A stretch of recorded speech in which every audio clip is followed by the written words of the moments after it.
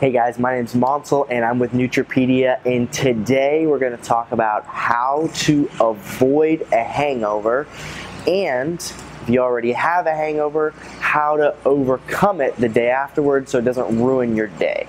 So guys, we've all been there. We've had a crazy night out, bunch of friends, and the morning after, sometimes it can really suck. We've got brain fog, headache, stomach ache, and sometimes the worst thing is, even though we don't feel sick or feel bad, we just feel a little fuzzy. We just don't have what it takes. And that can be a really big problem for someone who wants to enjoy a few drinks with friends. Maybe it's even your job to socialize. You're in sales, you need to have drinks with clients, etc. So I'm going to give you all the tools you need to avoid the hangover the next day.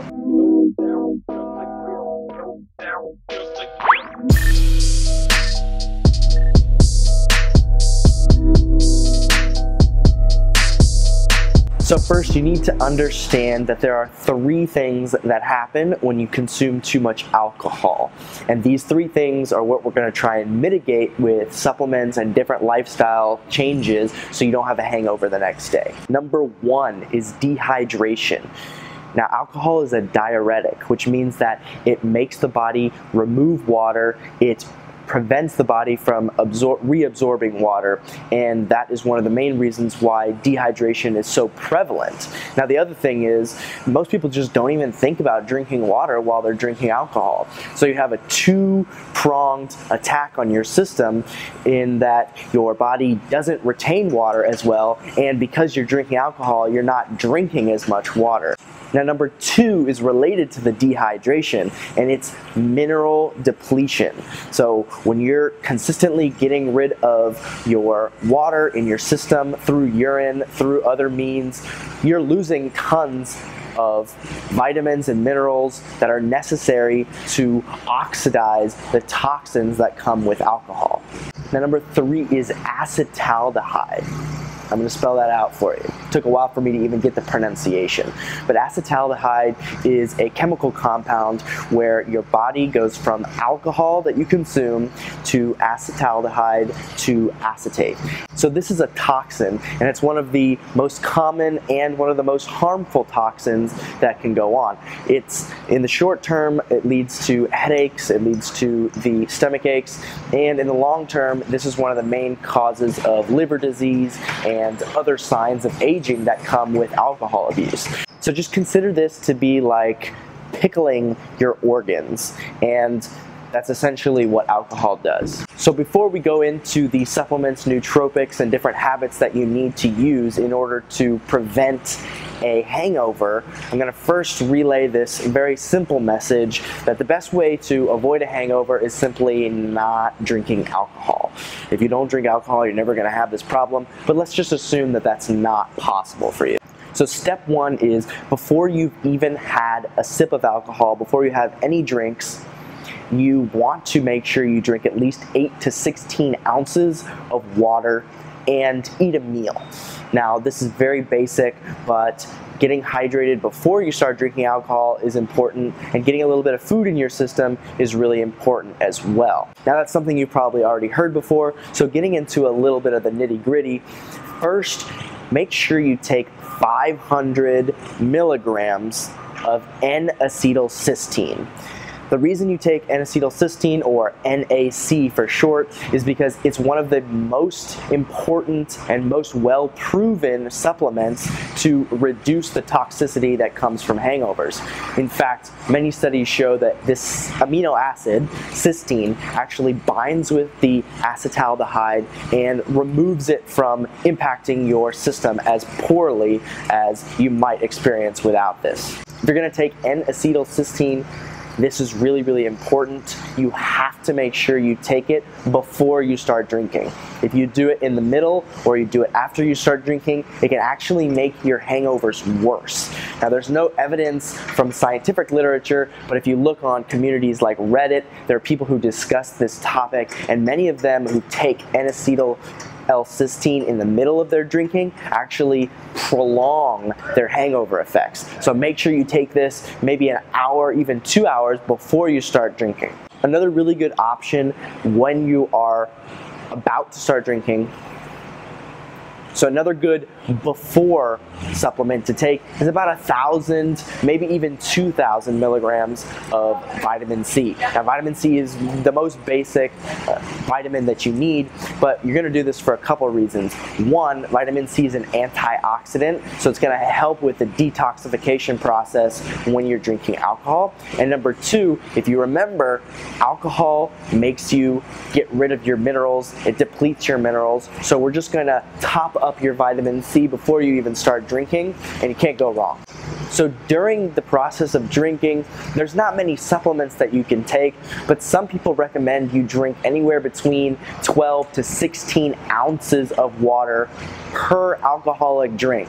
That means if you take a shot, you drink 16 ounces of water. You take another shot, another 16 ounces.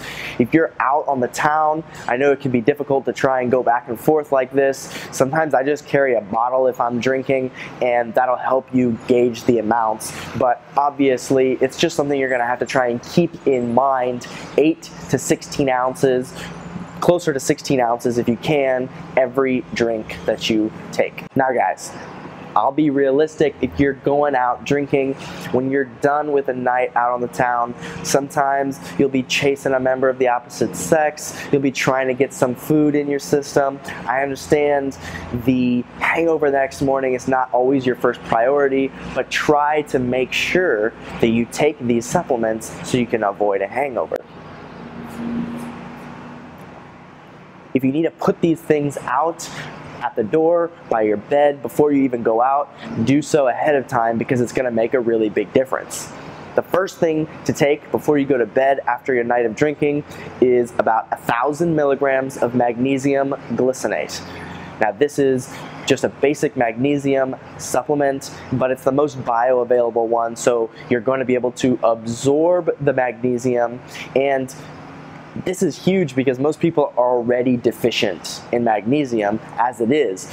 Add mineral depletion from alcohol on top of that, and you're asking for a recipe for disaster. So take 1,000 to 2,000 milligrams of magnesium glycinate. Again, for mineral depletion, take a B complex if you have it. And try to prioritize thiamine or vitamin B1 because this is one of the most essential nutrients for detoxification and mitochondrial health. And of course, you're depleted in vitamin B1 when you drink alcohol, just like any other mineral. The final option, if you can find it, is sodium alpha lipoic acid, and this is a somewhat unknown compound for the purposes of hangovers, but if you take about 100 milligrams of sodium alpha lipoic acid, you are going to be able to reduce the oxidizing effect that comes with alcohol. So this is one of the most powerful antioxidants, and it can help you to detoxify your system, but it also helps to replenish some of the other minerals and vitamins like vitamin C and vitamin B1 so that they can do their job as well. Now, most of the stuff that I've given you before, during, and after are going to help to prevent the hangover the next day, but something you might not be aware of is your liver is going to take a hit. Your liver is going to need some help, and milk thistle is one of the most well-established supplements to improve your liver health. People have been using it for thousands of years, and there's a lot of studies that show it can remove toxicity specifically in the liver and specifically with alcohol. So there's actual studies about this topic for you. Now, those are your basic steps, guys.